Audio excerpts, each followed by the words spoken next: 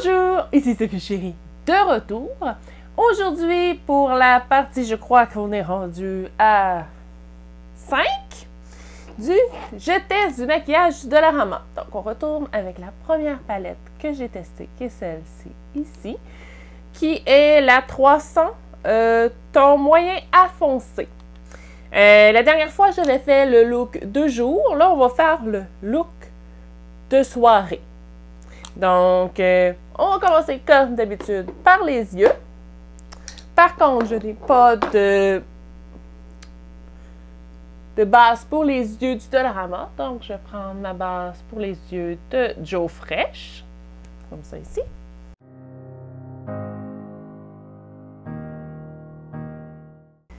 Donc, on va suivre les instructions qu'ils nous donnent pour faire le look de soirée.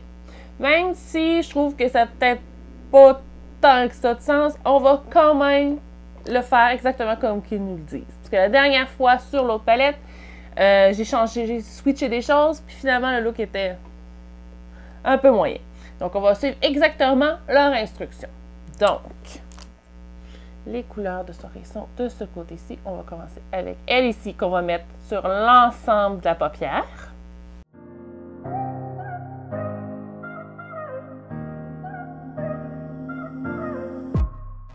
Maintenant, ils nous disent de prendre la couleur. J'irai le chercher tantôt. C'est le mascara qui a décidé de s'en aller. Donc, ils nous disent de prendre celle qui est juste ici pour mettre dans le creux. Donc, c'est ce que je vais faire.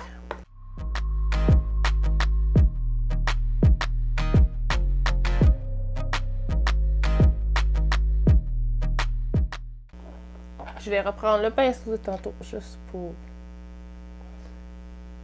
le corriger. J'ai monté un petit peu au haut.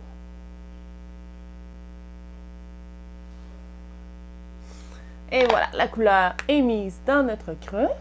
Donc, comme ça. Maintenant, ils me disent de mettre la dernière couleur ici, qui est quasiment un noir, sur le reste de paupière qui nous reste ici, là. C'est ce que je vais faire.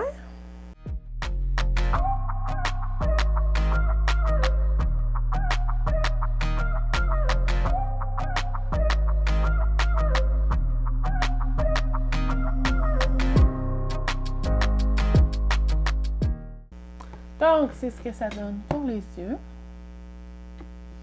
Je vais aller rechercher mon mascara qui s'est sauvé. Donc, là, on va aller avec la deuxième étape pour les yeux, qui va être avec mon mascara de CoverGirl, le So Lashy Blast Pro.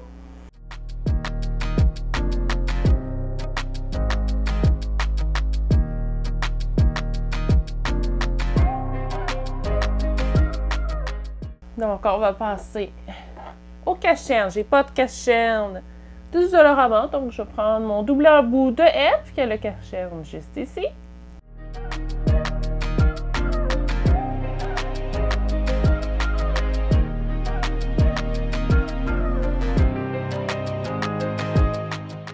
Donc, on va passer à mon fond de teint qui ne sera pas un du Dollarama parce qu'il n'y avait rien. Donc, on va y aller avec, comme d'habitude, mon produit de Nude by Nature, qui est la poudre libre éclat du teint en N2 Classic Beige.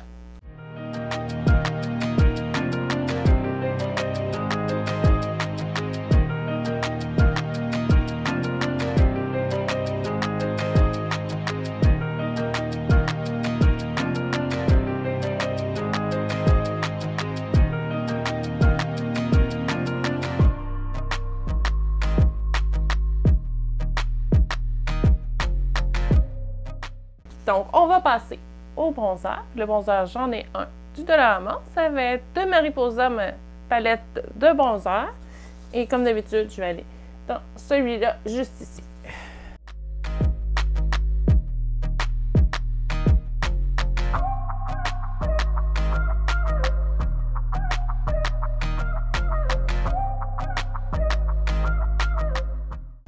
Donc, on va y aller avec le blush. Le blush est dans la palette juste ici. Il est juste ici en bas, là.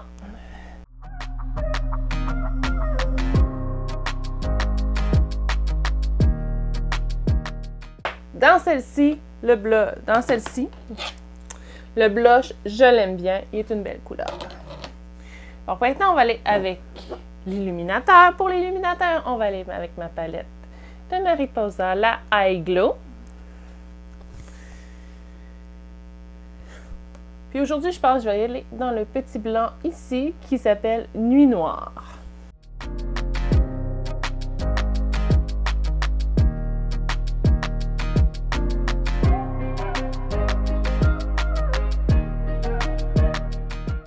On va y aller avec le setting spray, qui n'est pas du Dollarama, c'est un setting spray de Elf. Et la dernière étape est le rouge à lèvres. Je crois que je vais essayer celui qui est en haut, juste ici, où mon doigt, pour le rouge à lèvres.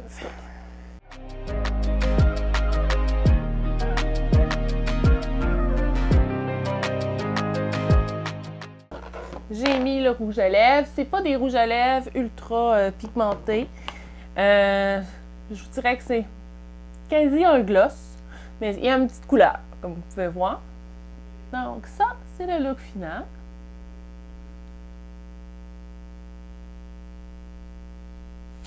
Oui, la palette, je l'aime bien. Le blush, je l'aime bien.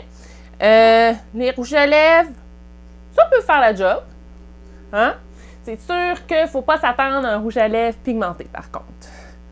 Ensuite, pour ce qui est des ombres à paupières, le look qu'ils nous ont présenté là, je suis plus ou moins fan du noir sur la paupière mobile. Normalement, j'aime mieux avoir une couleur un peu plus claire sur ma paupière mobile qu'un foncé. Mais gars, c'est ça qu'ils nous disaient de faire. Mais ils sont très pigmentés, ils se blendent bien, j'ai rien à dire là-dessus. Donc, quelqu'un qui aime bien avoir des looks genre smoky, tout ça, va bien aimer cette palette-là. Moi, le smoky, je suis pas forte là-dessus. Donc, mon verdict final, c'est que celle-là, je vous dirais qu'elle vaut plus la peine que l'autre. Parce que j'aime bien. J'ai testé 2 rouges à lèvres dedans. Je les aime bien tous les deux pour les couleurs. Le blush, au moins, il paraît, puis il est super beau. Donc, moi, si j'en aurais une des deux à acheter, j'achèterais la Almay de Complete Look, mais la 300 pour ton moyen foncé. Parce que l'autre qui était ton juste moyen, le blush paraissait pas sur moi, pantoute. Fait que lui, ça a plus de bon sens. Donc, ça fait le tour pour le test d'aujourd'hui. Donc, Sophie chérie vous dit à la prochaine!